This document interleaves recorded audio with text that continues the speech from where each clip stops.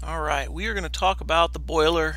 We are going to talk about steam generation and maybe expansion. I don't know yet.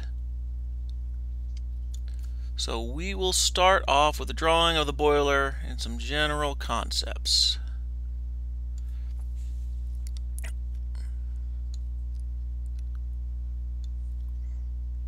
Now the boiler I work with is 4,700 kpph, which means 4,700 1,000 pounds per hour of steam generated. And this translates to about 720 megawatts. So you have to imagine that you have a steam drum. You've got a drum on the top of your boiler, and then coming off of that drum you have large pipes that come down to headers in the corners. There's 4 of these. We call them the downcomers because that's how the water goes down. All the walls of the boiler are made of tubes. These tubes are about 4 inches in diameter.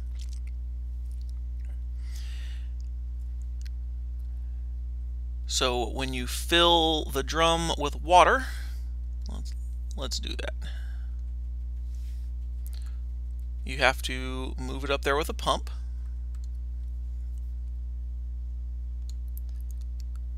Boiler feed pump. And before it goes into the drum, it goes to some tubes in the back pass. Then it comes out of the back pass and into the drum. That establishes your drum level. So the water that goes into the drum goes down the downcomers, and then it gravity fills up through the tubes and makes its way back to the drum.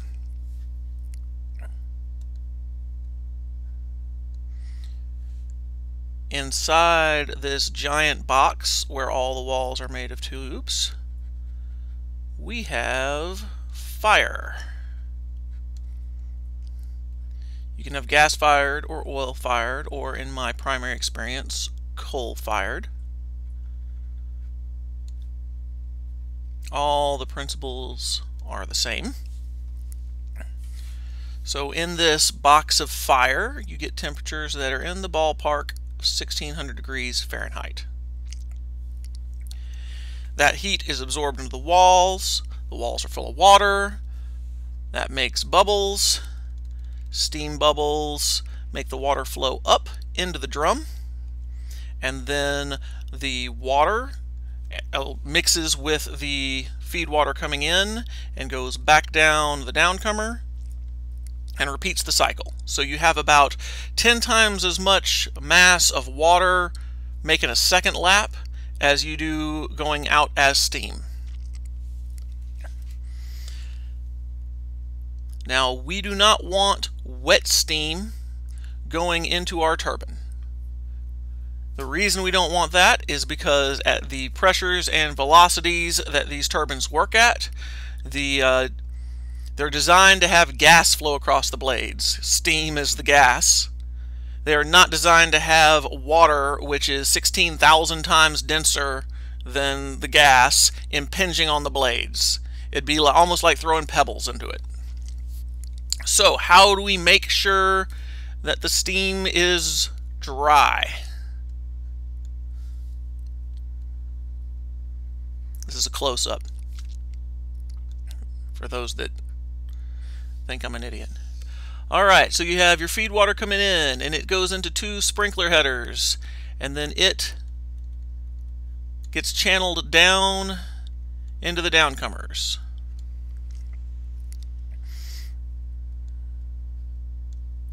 And then you have steam and water mixing in this region, when it comes back up from the walls. So you've got, oh, that's way too big. I don't know what I'm doing with these tools. How about this one? So in this region, you end up with steam and water mixing. And what we want is for the water to make another lap and for the steam to go on to the turbine. And we use moisture separators. So all this steam and water gets channeled up to a cyclone moisture separator. And this forces it through this loop, and that loop dumps the water back down.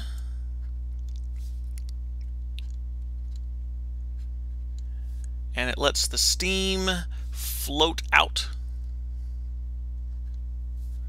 Cyclone moisture separators. There's another kind of moisture separator which is at the very top, and that is called a Chevron moisture separator. And that is just a thin little strips of metal close together making a little zigzag pattern. And this zigzag pattern, the steam will have no problem making it through these curves, but the water will hit this wall and it'll run back down. That should have been blue.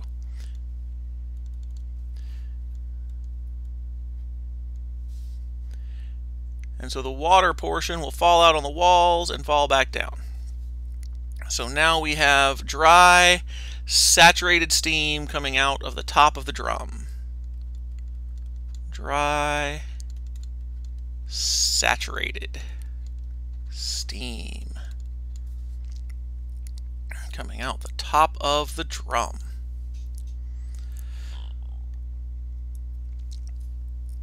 So what does saturated mean?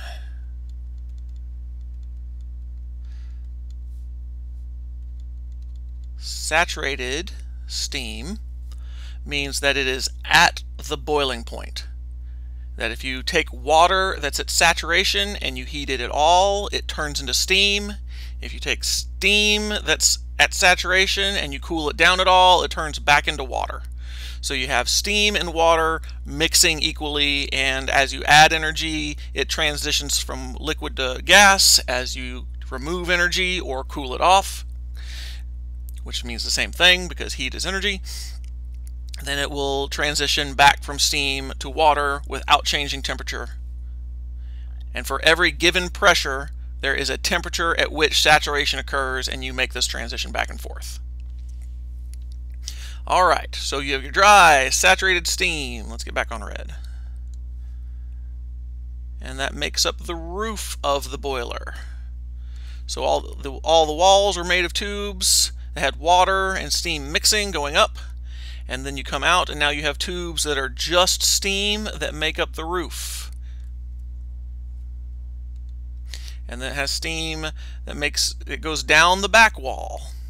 And then more steam tubes that make up the walls of the back pass. So all that is steam. And all the time, because any place that you are boxing in this heat, you want to capture it. You don't want to waste it. You don't want to let it blow out. So all these tubes are heating up the steam more, and the steam becomes superheated. And that just means that you have raised it degrees above saturation temperature. So we have 1600 degree fire, and then you have the hot flue gas that is coming on and going across here. And so that hot flue gas is heating the economizer, which was a fancy name when it was new, but now it's just the final heater, where the boiler feed pump is moving the water. So you're heating the water, and then you are also heating other stuff. So after it makes up all these walls, you go into the first section of superheat. So you have a set of primary superheat tubes right here. And then that comes out of the boiler and goes up. And then you've got a secondary superheat. And these pendants hang down.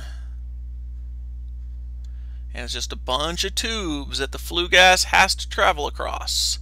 Secondary superheat is also called radiant superheat because it receives radiant energy directly off the fire. You come out of the secondary superheat and you go down into the tertiary superheat, and then you go down into the final superheat. And now you have your main steam header.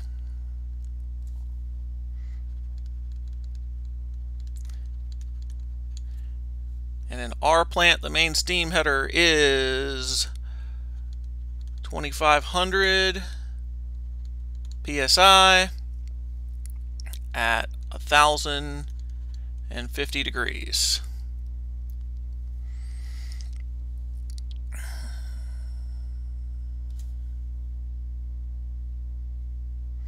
What else do we have to talk about here? How do we control this 1050 degrees? That's a good question.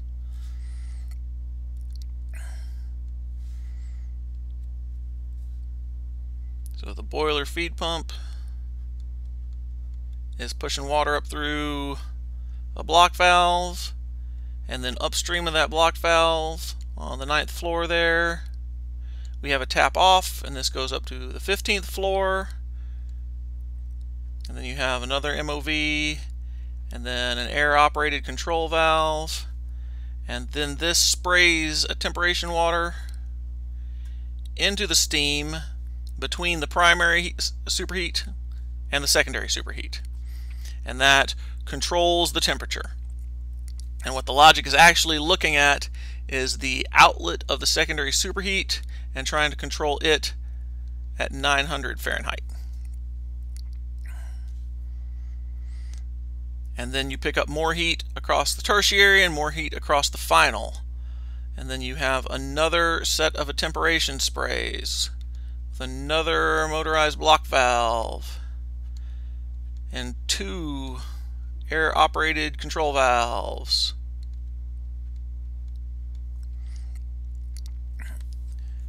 And they both go in, spray in here between the tertiary and final superheat.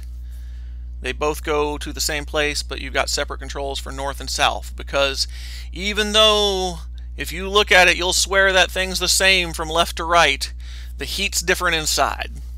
Any machine this big just picks up its quirks, and there's nothing we can do about it as far as I can tell. And so this spray is what's actually looking at the main steam header on the final superheat to maintain 1050 Fahrenheit.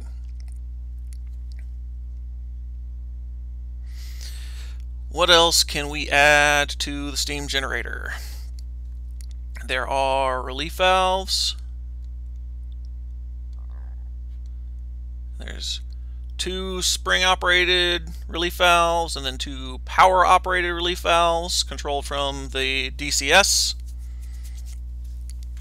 You have 2 motor-operated vents on the drum. Those stay shut all the time you're actually running. So during startup they are open until you get to 50 pounds, and then by that time you've blown all the air out, and then they go shut and bottle it up. And you've got 6 more relief valves up here.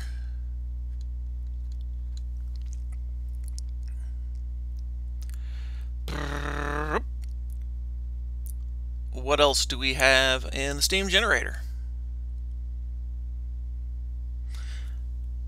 I'm going to throw one more thing in here.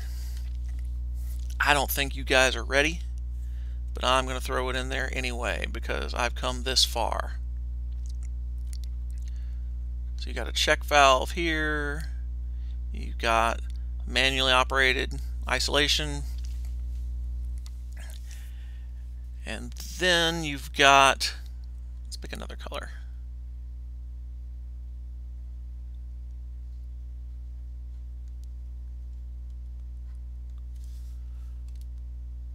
I really need to get better at this. So then you've got another line that comes off the downcomer and ties in right there.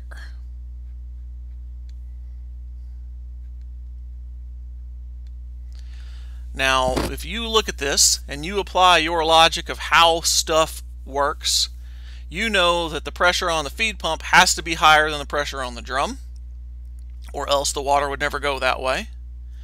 And you say, well, water goes that way, water would also go that way into the downcomer. So this is some way that we can skip that economizer zone, and that is not what this is for at all. What this is for is during startup.